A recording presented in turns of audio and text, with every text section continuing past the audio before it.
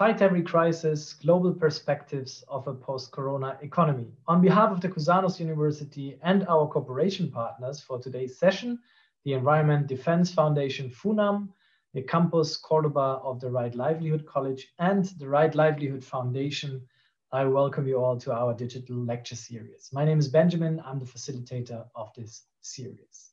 It's my pleasure to welcome and introduce to you our speaker today, the 2004 laureate of the Right Livelihood Award, also known as Alternative Nobel Prize, Raúl Montenegro.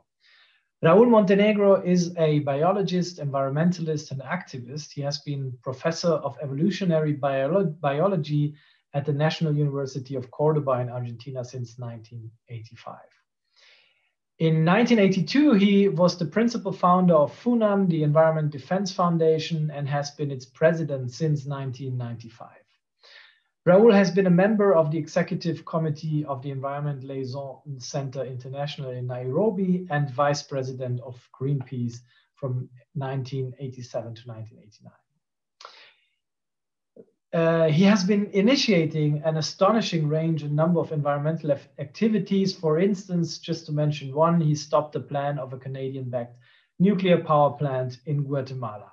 And in addition to all that, Raúl Montenegro has had a full academic life. He has come up with theoretical concepts in order to increase the knowledge and understanding of balanced ecosystems, and has managed to bridge the gaps between the environment, development, universities, citizens, and NGOs. In all his activities, he combines his expertise in science with community-based campaigning and an ability to generate enormous media coverage. So no wonder he received numerous awards, of which I also mention only two. The Right Livelihood Foundation awarded him, as mentioned earlier, with the Alternative Nobel Prize, inter alia for his outstanding work with local communities and indigenous people to protect the environment and natural resources. In 1998, Raúl was in Salzburg as one of 4 recipients to be accorded the Nuclear Free Future Award. Without a doubt, it's a great pleasure to have you here today, Raúl. Thank you very much for making this possible. Your presentation is entitled Coronavirus, Environmental Crisis, and Wars, the 3 Pandemics. The floor is yours. All the things concerned with the pandemic is changing hour after hour. And I think that the best thing for starting is to make a fly over some non-traditional figures. First of all, our planet, our biosphere is one of the sites where we found biodiversity, of course, but we found humans. And according to the last figures, we are near 7.6 billion people.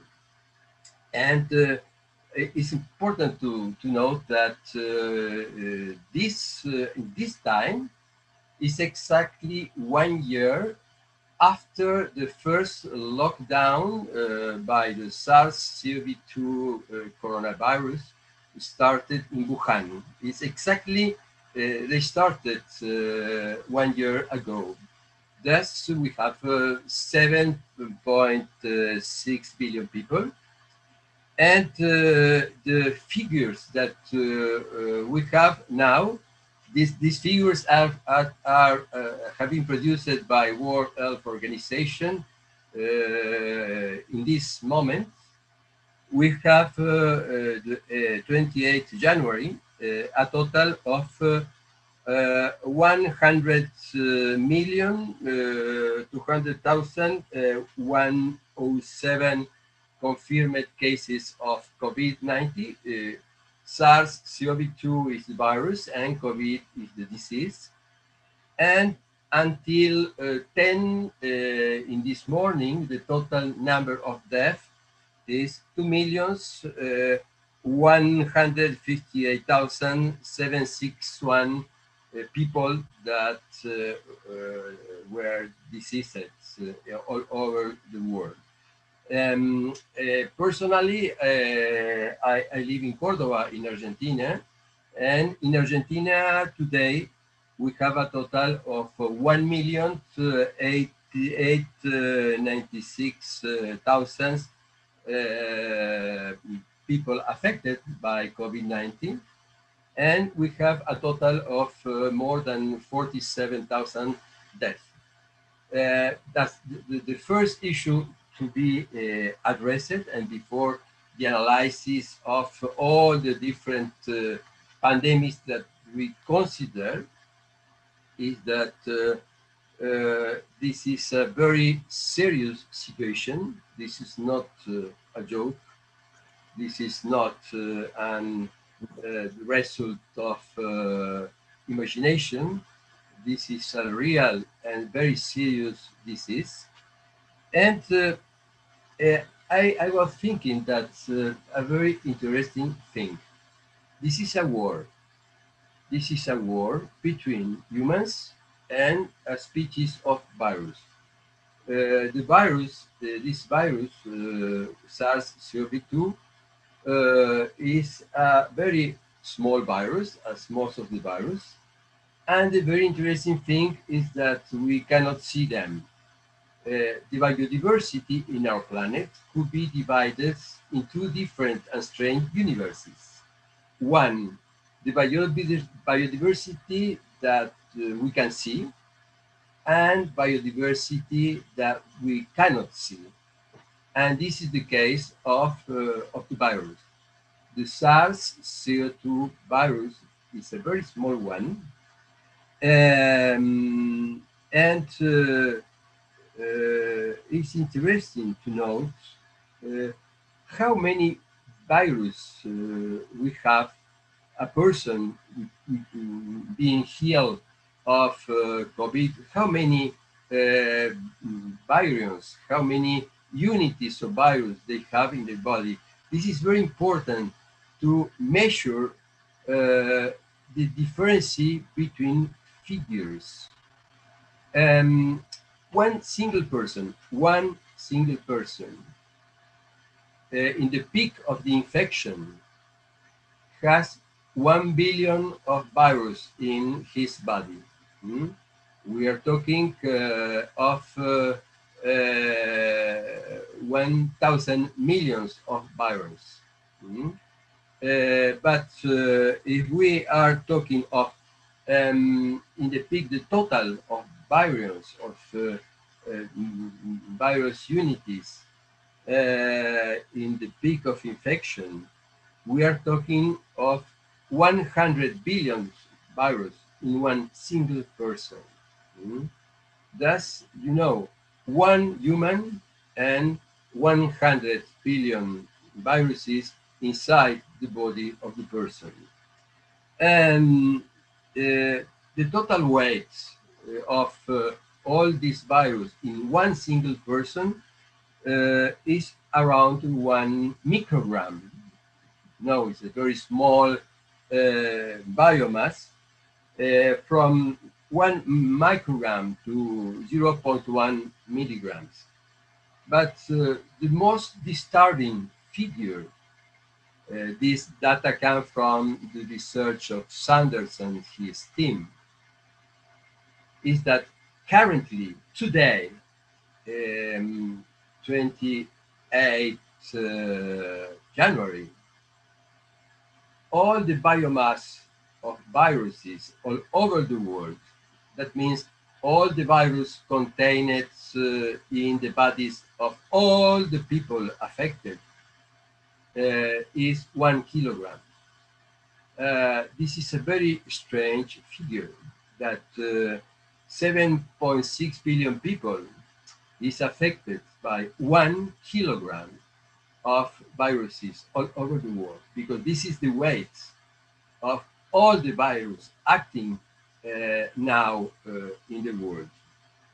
And this shows to us that this kilogram of invisible virus is disturbing all the human organization in a lot of countries. But for us, it's an previous to consider this universe that we call the viral pandemic, the environmental pandemic, and wars, and to explain why, I make it some list on which are the most important things to take in account for considering the situation that we face. And never forget, because you will don't found maybe in newspapers that 1 kilogram of virus are produced in all this big mess. This is we cannot understand what is happening with the pandemics if we don't understand humans. We don't understand Homo sapiens. We are now the generation, more or less, generation number 4,000. We are the 4,000 generation of humans in the world. We are talking of around 150 to 100,000 years, which is the time that we are living in planet Earth. That's one of characteristics is that we are the generation number 5,000, but in each generation we have more information, cultural information, because genetic information is more or less the same, or at least don't change so quickly. Each generation has more information than the previous one. That means that our information have been increasing year by year, and at the same time, our behavior and our ecological niche have been growing, growing, and growing in average. And this involved a very strange experiment, because for surviving in most of our current highly biodiverse ecosystems, we need to be predictable. Being predictable is the key for surviving in ecosystem. But Homo sapiens started a new experiment, and this experiment is to change all the time, taking account when you walk in a forest or in a grassland with thousands of species, 99.99% of these species are predictable. They make the same things generation after generation with very small changes. But humans change their behavior day by day, and increasing information and increasing in average the size of their ecological niches. This is totally new, and taking account that at the same time we are not homogeneous. For example, the Biaguanini people, I work with them, they use for surviving more or less 3,000 kilocalories per day. A very rich people in the United States spent a total of around 400,000 kilocalories per day. And Mr. Bill Gates, which is a very big problem for humanity because he spent a lot of energy and create a lot of problems also. Bill Gates spent around 20 million kilocalories per person per day. That means that this is our cultural planet. And some things, some variables create a special scenario for this war between one species of virus and one species of mammals like us. One of these is that human population is growing permanently. That in each year we have more and more people. And but not solely we have more and more people, but we have more concentrated people. We're talking of very dense populations. A very important thing when we are considering war with a virus. At the same time, we have not solely an increasing population and dense and very, very dense populations in cities, but at the same time, we have an unprecedented movement of people all over the world. Of course, now it's relatively quiet comparatively with January of 2020.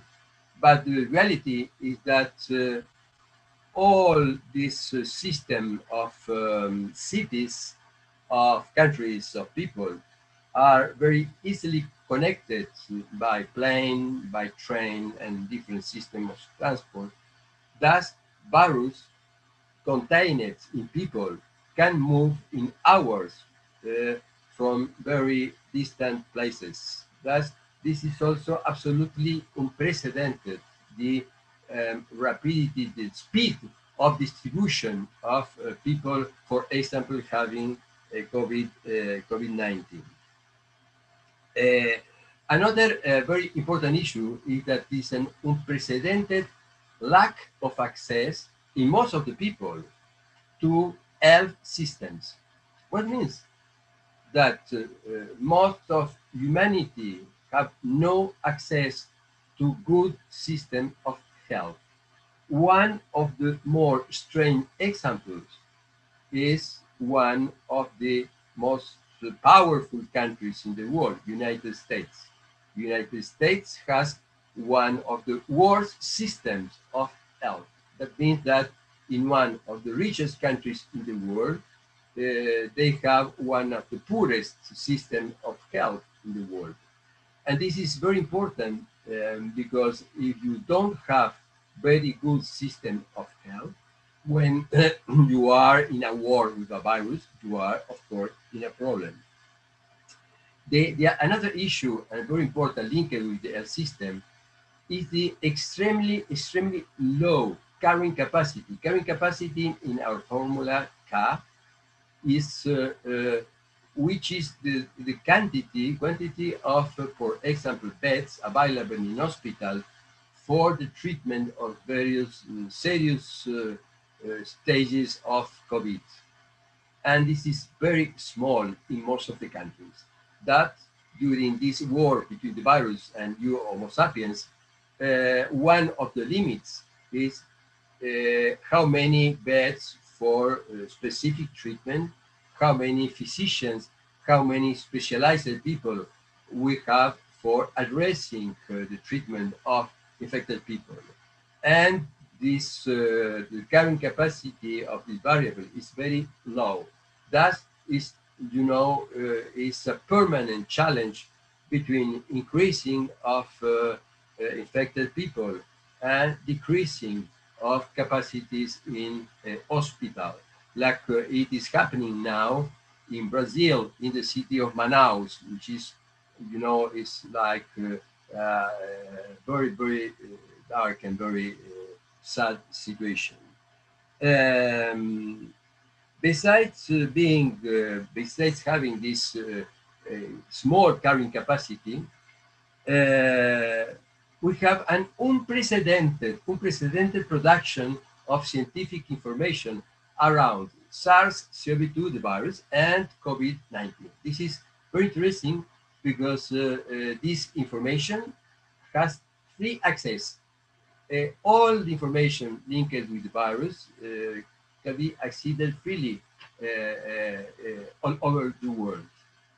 But at the same time, and I forgot this, we have not only science working through peer-reviewed papers with referees, but also this is a lot of preprints. That means that we are so affected by the disease that there is a lot of papers published without this peer-reviewed system. Because we are in a so strange situation that we need all the information. But at the same time, we have unprecedented available of social networks like Facebook, Instagram, Twitter, and in unprecedented distribution of fake news is information that is distorting, disturbing the existence of real and proved information. And this fake news is increasing. One is increasing the use of not regulated drugs for the treatment of COVID. This fake information is increasing the number of people against vaccination.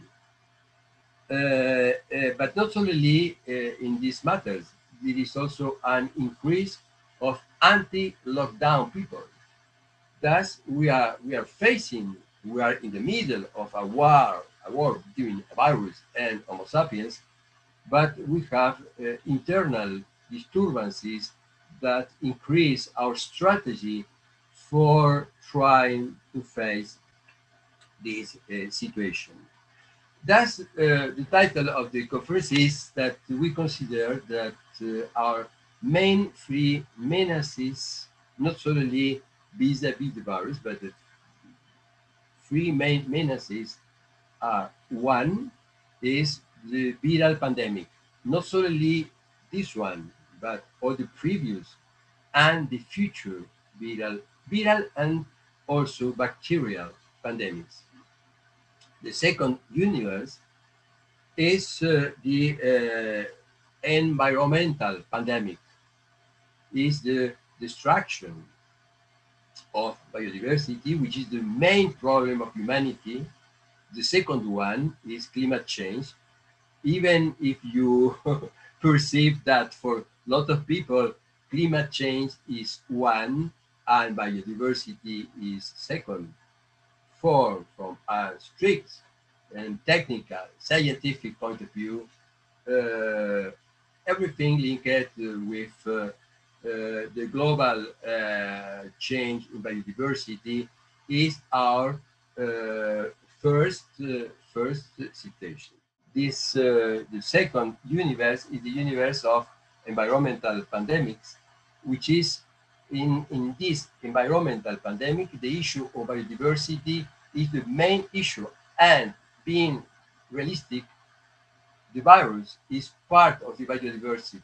Thus, biodiversity is very important. And the number three is wars, because not solely nuclear war, not solely chemical war, but all violence involved in wars, the possibility and holocaust by nuclear devices still remains.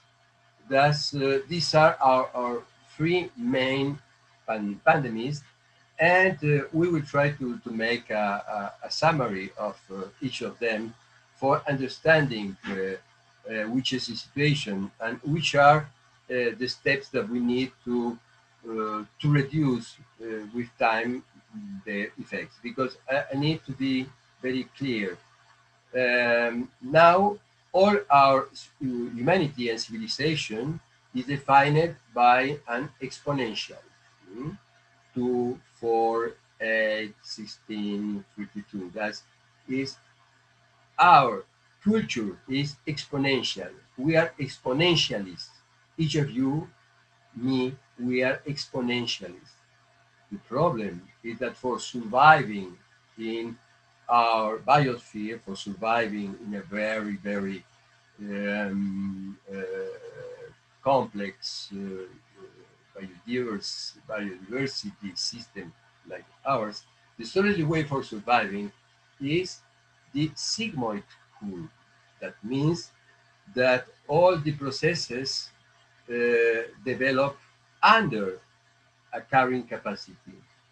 But now we are over the carrying capacity. All our minds are exponential.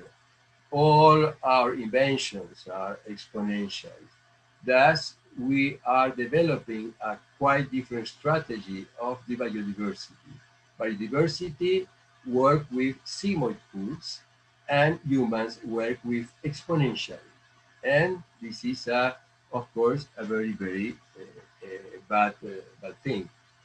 That's I said that this is our problem, that this is our context, that we have problem of survival independently of the virus. Now we face problem of survival in the short, medium, and long term. Coming back to the virus, it's important to say that in the last 2,500 years, humanity suffered 72 pandemics and epidemics, but also syndemics. We are talking of a pandemic when you have one virus or one bacteria reproducing in a big scale within people, within humans. But we also have syndemic. The syndemic when you are suffering simultaneously pandemic, for example, SARS-CoV-2, or in Argentina, we have at the same time dengue, which is another virus, and this means that the population is faced to two different viruses. That's, we have a long history of contact, and solely for remembering this. During the past in the middle age, we got produced by not by a virus, but a bacteria. More than 200 million people died from a total in Europe of around near 400. Well, half the population of Europe died in the middle age of this bacteria. And the Spanish flu, which is not Spanish because this pandemic started in Texas, in the United States. Even we have different figures. In 1918, 1919, during the First World War, the total of death was around 80 to 100 million people. I try to say that pandemics, epidemics, and syndemics is part of our daily life in different episodes. And this is important because this particular pandemic is not the worst, and this is not the last. We can expect pandemics more serious than this one. This is very important to have this in mind. Of course, concerning this pandemic, we need to say that this is not an invented virus by strange laboratories, people with faces that they don't show. This is a virus that more certainly arrived from a bat, from Rhinolophus affinis. Rhinolophus affinis has a virus, the bat CoV RATG113, and this virus has, and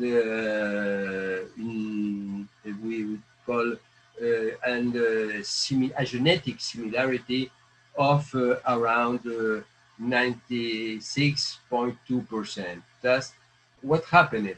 Maybe a virus in a bat population was living in balance with the bat population, but some persons, plural, broke it, the cycle, the closed cycle of the bat and the virus moved outside Rhinolophus affinis, for example, and then started our pandemic, because Homo sapiens was provided, of course, with immune system, inherited immune system, and developed immune system, but in most of the case, without capacity for controlling the virus.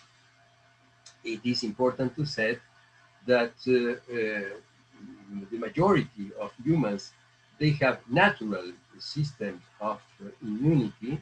I repeat, inherited plus the developed immune system that could that stop the virus.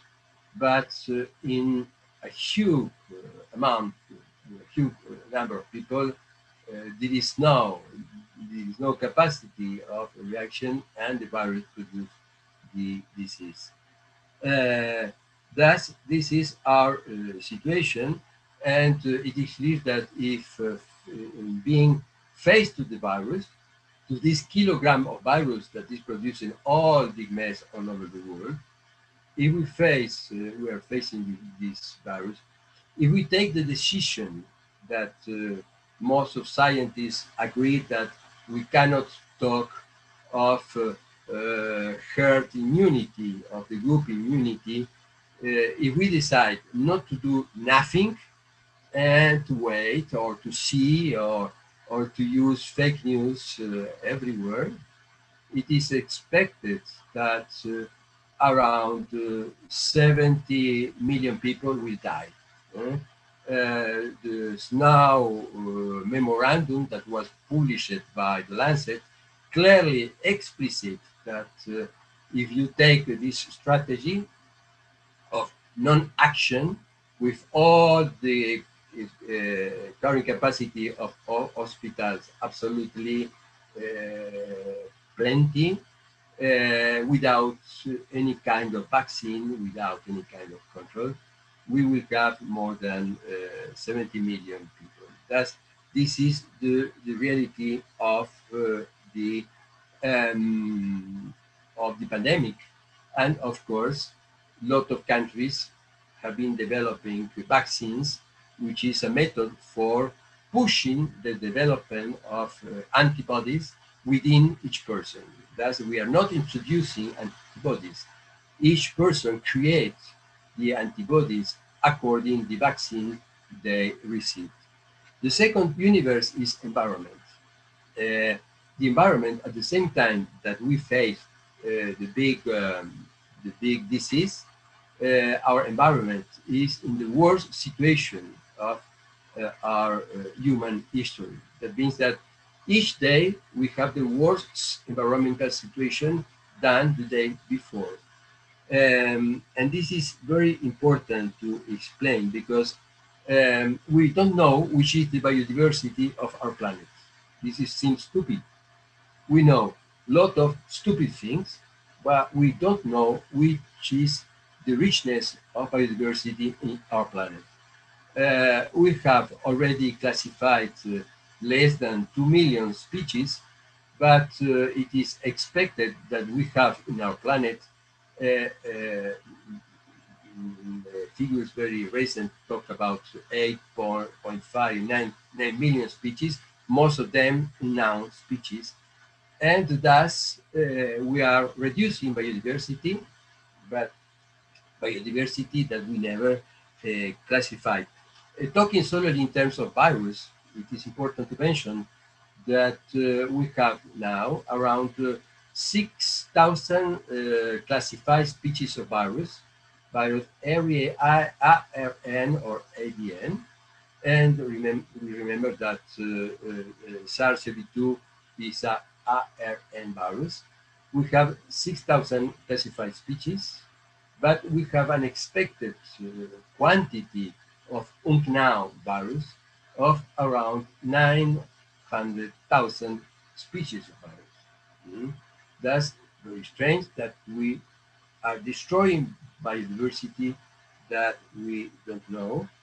And the problem is that if we broke the biodiversity and if we broke closed systems where some species are coexisting with virus, one of the risks is that this virus can go outside this cycle and start a process like the one we are facing with SARS-CoV-2. Thus, we have also another problem.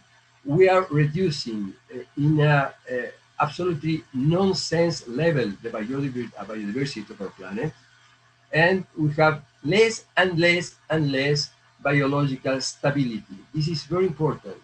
The biological and the ecodiversity stability is more and more reduced, and humans don't understand that this is very bad. We can be adapted with a lot of suffering to climate change, but we cannot be adapted to the strong reducing of biodiversity. This is a very important thing. More biodiversity we have, more possibilities in fully indirect ways for controlling some hazardous population of viruses and bacteria. More simplistic are our ecosystem, more serious is the vision for the future of interaction between humans, virus, and bacteria. But at the same time, we are reducing biodiversity, but strangely, we are increasing undesired biodiversity. All GMOs, all these genetically modified organisms, are introducing new genetical proofs, new genetical experiments in a biosphere where the natural biodiversity is more and more reduced. And finally, the the chapter or the universe number 3 is wars. We are a stupid species. I think this is not news. It's bad for these people that thought that we are intelligent. The concept of intelligence is a very strange thing, strange matter. But when you have people fighting for having the vaccines independently of the problem of remaining countries, when you're thinking that poor countries will receive vaccines in 2023, something is bad. But particularly this issue of wars involve a permanent risk in our population and is added to the remaining pandemics. When we are talking of wars and being realistic, in the last 100 wars and violent conflicts, they killed in wars around 400 million people. 400 million people have been killed during wars. And as ever, because we are stupid leaders, we are stupid armies, we are stupid generals, and we are stupid development of nuclear weapons. In the worst 100 wars, civilian people that died during wars, the figure is 266 million people. Meanwhile, solely 49 million people, soldiers, died. That means that during violent episodes, during wars, the people that most suffer are civilian, not the big leaders and not the big generals. Usually, it's the civilian people that is suffering. And now, in this momentum we are talking, there is people dying in conflicts. And we are, even today,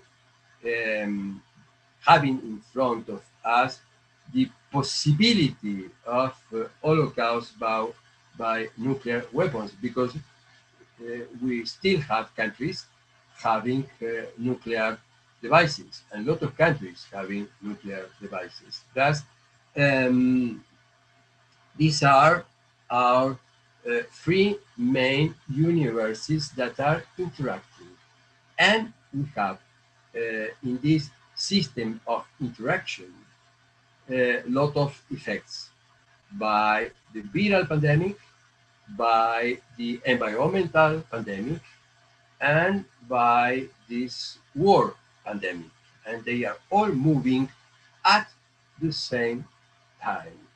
And if you use any of the system of news that are available in the planet, you will see how these different kind of crises and different kinds of pandemics are in some way interacting.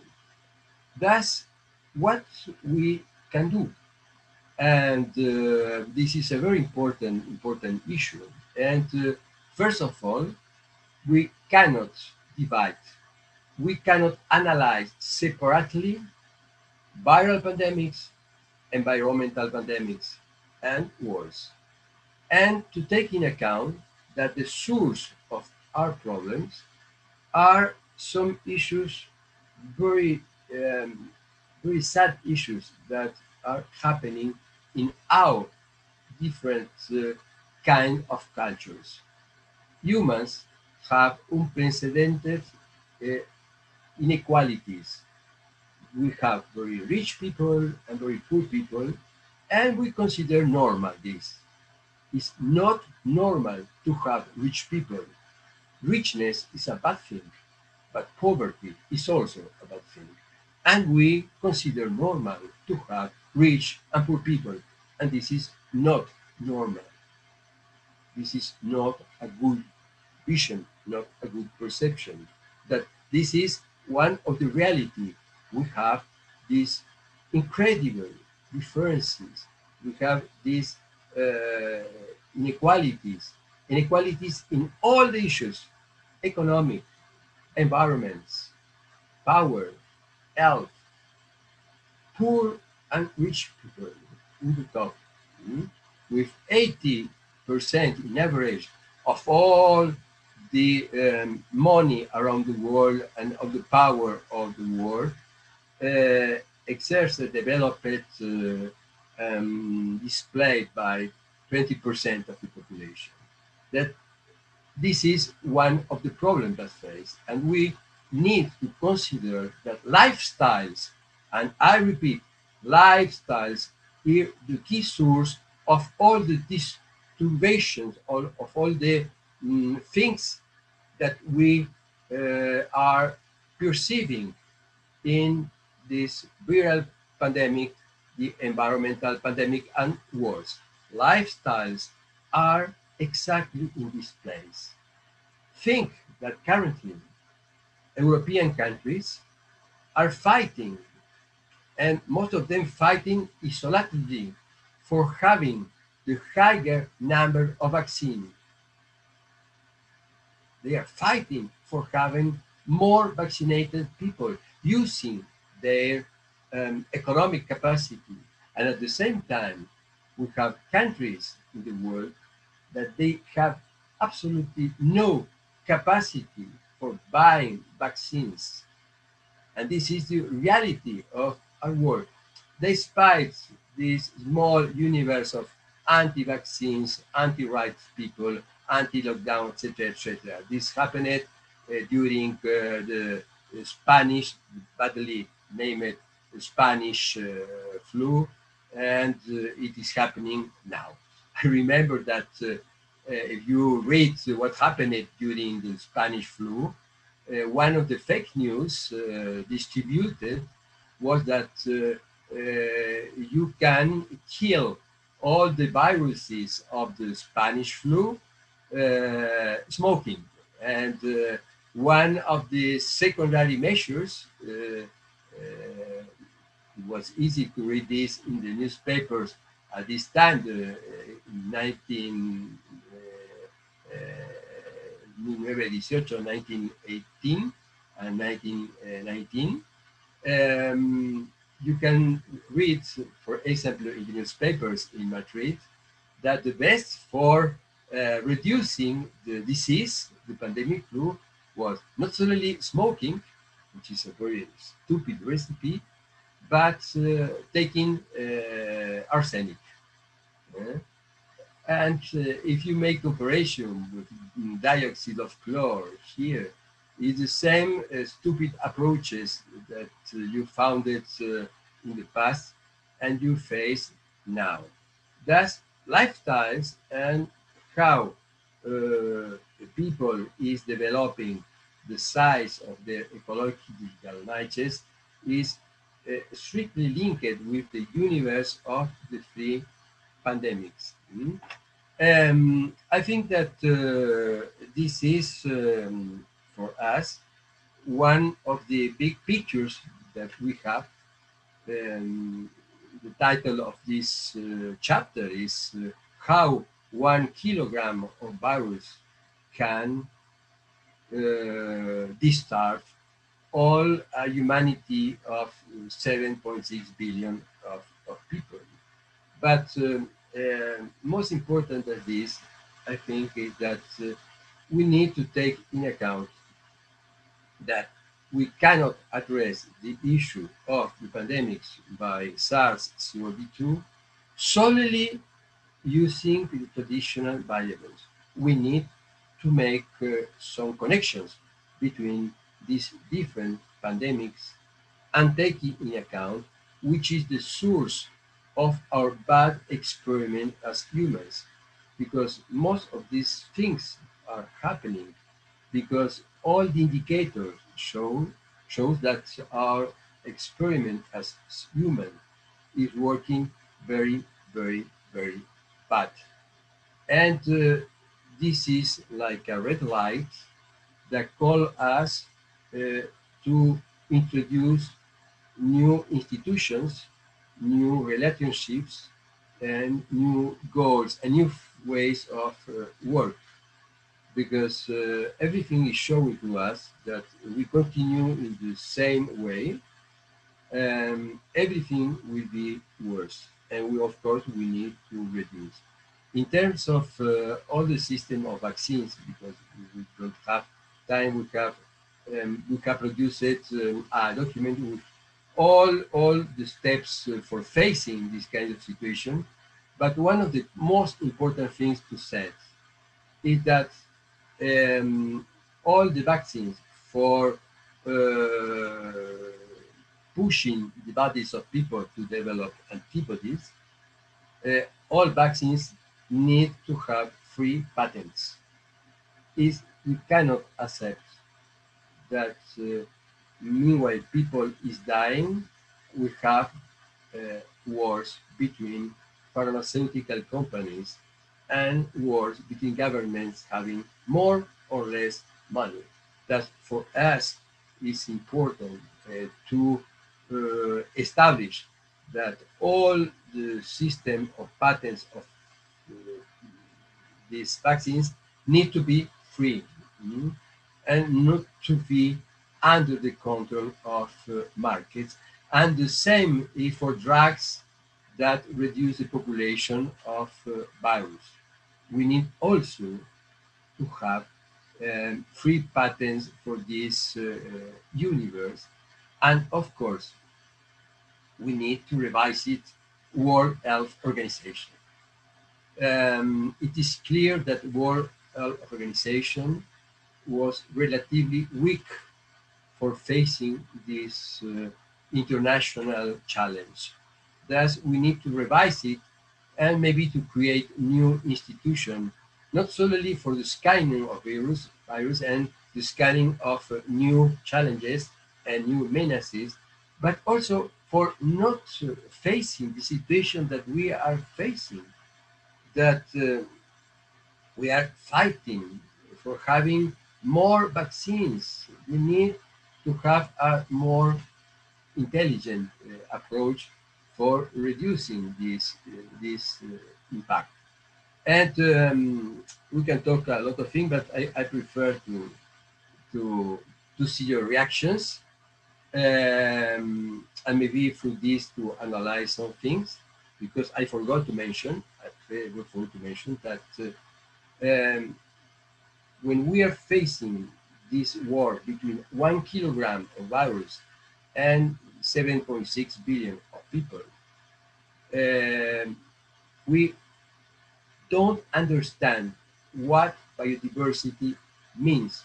We don't understand, we don't know which is the biodiversity that live now in our planet. And I need to remember a curve, a mathematical curve.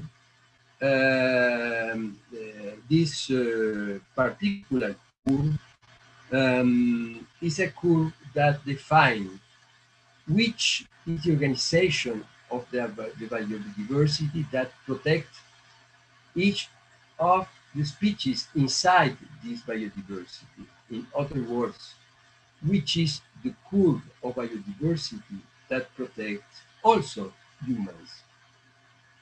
And this curve, the name is hyperbola equilateral.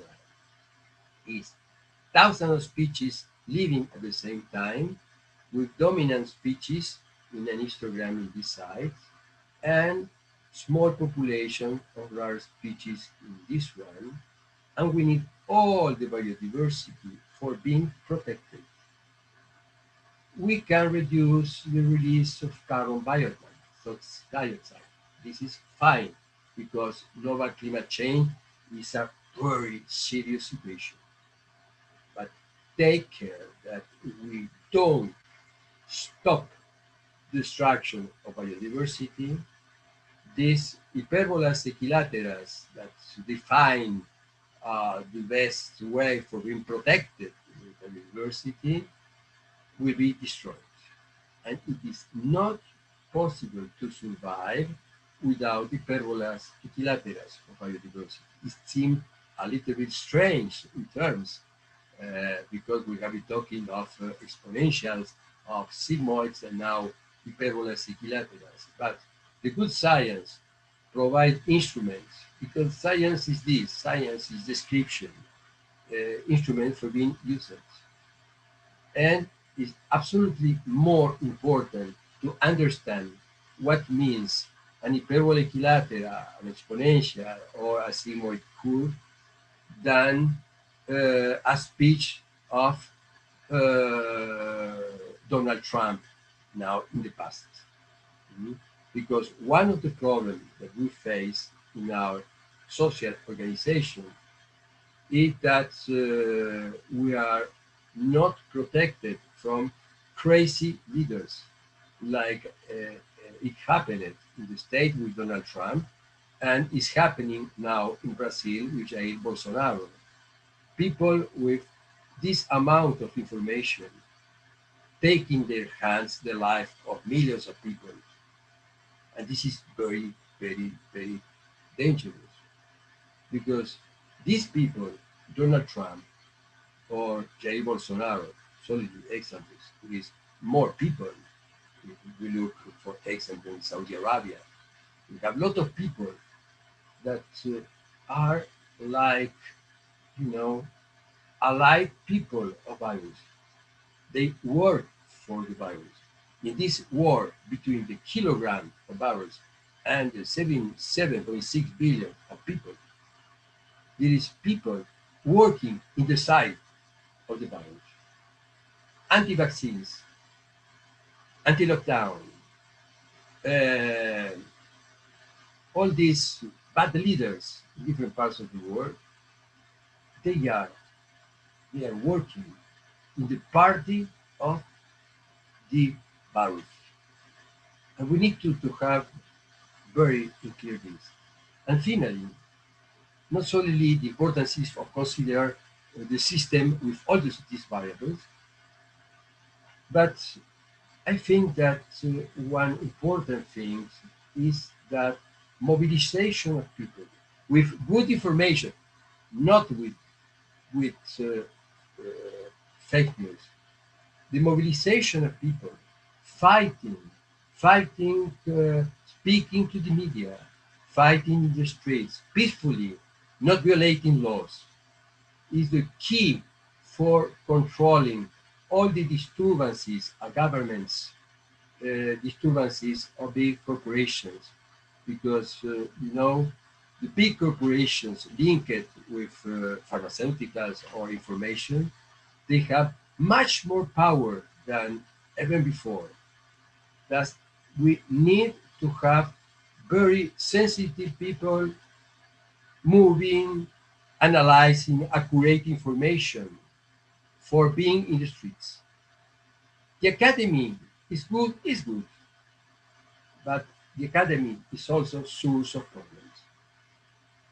Thus, we need to make a new multilateral organization of people fighting a sensitive academia providing good science, and taking in account, I insist that the SARS-CoV-2 is not the worst pandemic, and it is not the last one.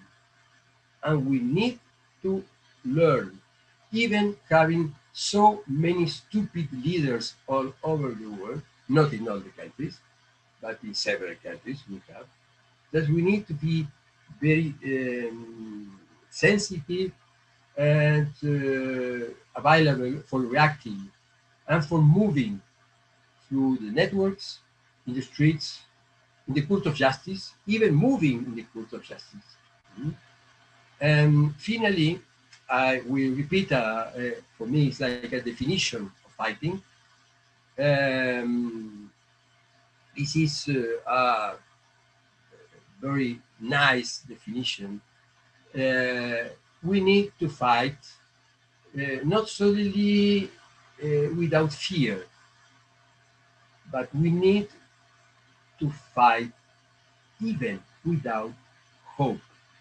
This was said by Sandro Pertini. I repeat, we need to fight not solely without fear, because a lot of people is killed for defending the right of people.